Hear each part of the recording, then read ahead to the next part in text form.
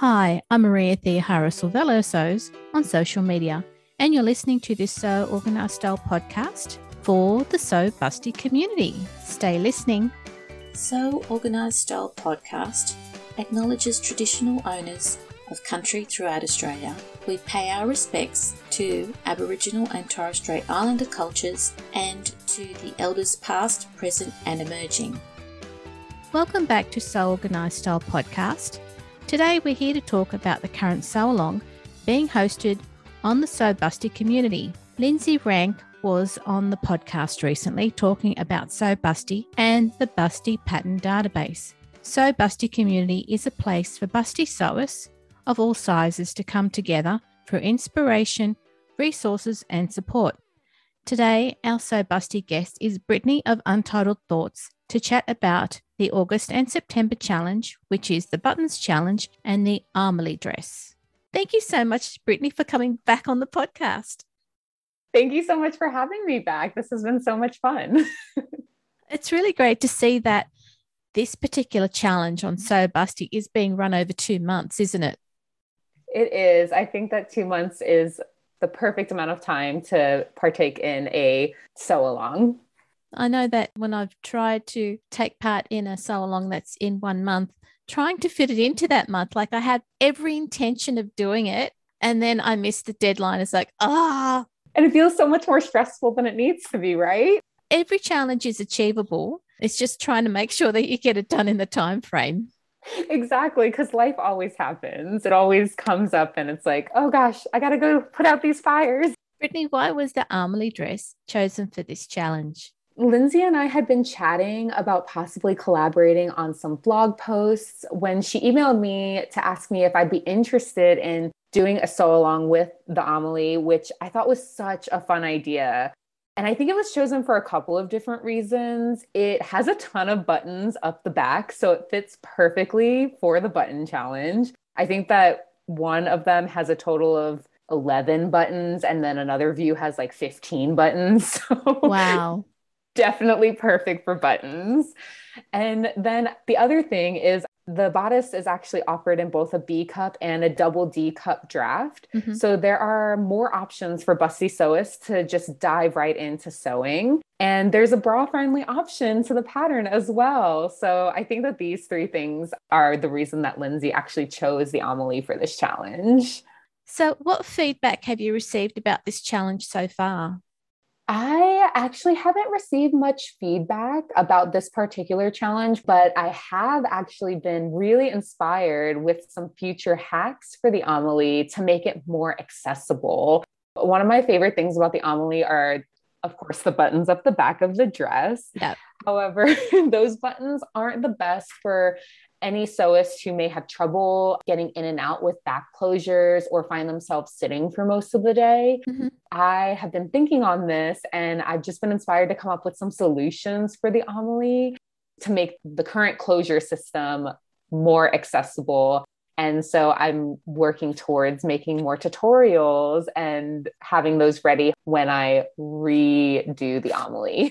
What type of options are you looking at the moment? So I'm thinking of finding ways to either make the buttons like snaps, adding snap options for those who maybe have trouble getting in and out of it.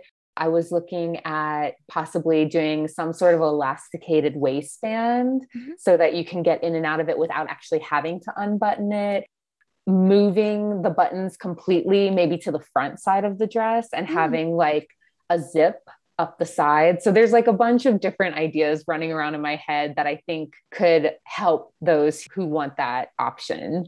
One of the things that I was just thinking about was if you're going to change the Amelie dress for this challenge for people who are seated, because it's part of the Sew Busty challenge, the real benefit for people who are taking part is having a dress that fits them well around their chest, isn't it? Definitely. Yeah, making sure that it still properly fits. And I want to keep that same fit as much as possible. And just, trying to find ways to tweak it. When you design the Amelie dress, what made you decide to design it so that you've got a couple of different chest sizes? So this was right around the time that the sewing community was talking about inclusivity within pattern design. And so at that time, I was really like paying attention and listening. I hadn't really put out many patterns yet. The Amelie is actually the first pattern I put out under Untitled Thoughts as a real business. So with all that information, I just knew that I wanted to make this pattern incredibly inclusive, or as inclusive as I possibly could, being a one person run brand.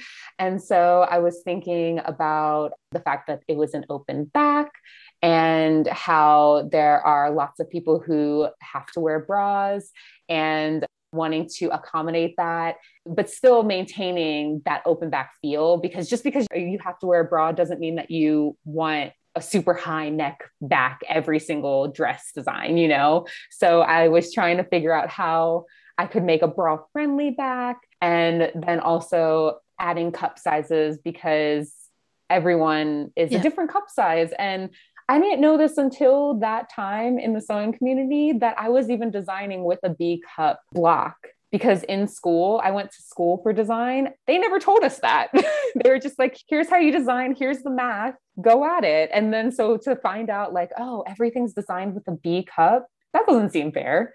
I want to change that. I want to see how I can make this better. So that's really where the whole idea for designing the Amelie with 2 bra backs and 2 bust sizes came from. So that's why I really started to design it with a B cup and a double D cup in mind. And this was all happening around the same time in the sewing community, that there was a lot of discussion about inclusivity in sewing patterns. And I was like really paying attention to that. And I was like, okay, how can I make my pattern help other sewists? How can I make it to where they don't have to do as much work to get the garment that they want to fit properly? As you went down that path of making sure that people who have to wear a bra could still make the Amelie, did you have pattern testers who helped you out to make sure that what you designed worked? Yes. And there were a lot of issues in the beginning with the pattern. So I learned a lot in designing the Amelie and working with testers. It was actually my first time working with a group of testers too. So the feedback was just so helpful. And it's actually the reason why the darts look so much different than you might see in a normal sewing pattern, because of what my testers had told me. So originally the dress only had center front darts, but we quickly found out that with only those 2 center front darts, everything got real pointy. Mm-hmm. So I had to do a little bit of reconfiguration, and we added some underarm darts. And then even for certain sizes, there are 2 underarm darts just to really help with the fit, so that nothing is too pointy or baggy or anything like that. That's good. Brittani, you've gone down the path of developing the Amelie dress and some more patterns. What's your background in design? So I really started designing pretty young. When I was about in 8th grade, I remember a specific memory of mine was going up into our attic, and my mom had this old sewing machine and a bunch of scrap fabrics. And I went up and I pulled some scrap fabrics down, and I took apart a skirt and I tried to re-put it back together. And that really started the obsession for me as far as sewing goes and designing. I just wanted to go in and figure out how clothing was made. My mom probably hated that because I took apart a lot of clothes to try and figure it out. So for the first, from 8th grade all the way to college, I just was kind of learning as I went. I just took things apart, played around, messed up a bunch of times, and kept going. And I thought it was a lot of fun. And I'm glad I started when I was young, because you have that like childhood ambition, and like, you don't care if it doesn't look good. You just want to try and learn things. And so after that, I did wind up going to college, Savannah College of Art and Design in Georgia. And I got my bachelor's of fine arts in fashion design from there. After college, I did a lot of different things with sewing. I went to New York and worked for a design company there, didn't like it, came back to Georgia, did alterations, did wedding dresses, and I accidentally stumbled upon the indie sewing community and started designing patterns. It's good that you've done the training and worked in the industry. Yeah, I learned a lot. I wasn't in the technical side at all, but I became really good friends with the technical designer when I was in New York, and seeing the difference between designing on paper, like drawing something out, and how it translates into a pattern. I had never put the two together before. Yep. So working with her, I was like, oh, this is really cool. I like this. Where can this lead me? That's really great that you A, had testers who were in that category, and B, that you made those adjustments to suit them. It was definitely a learning experience. And I'm really forever thankful to those testers for giving me like their great opinion. Just no holds bar. It's great to see that the Amelie dress has been developed for a variety of chest sizes, and that you've taken the feedback from pattern testers to make it more inclusive, size inclusive. So what advice would you give a new sewist who wants to make their clothes fit their chests better? Hands down, best advice I can give is just to toile, or make a muslin. I know that's probably everyone's least favorite thing to do, but it really is so important to sew a sample or three and adjust your pattern before cutting out your final fabric. I mean, that's definitely my biggest piece of advice. And then the second piece would be, once you start getting your muslin together, just patience and pinning.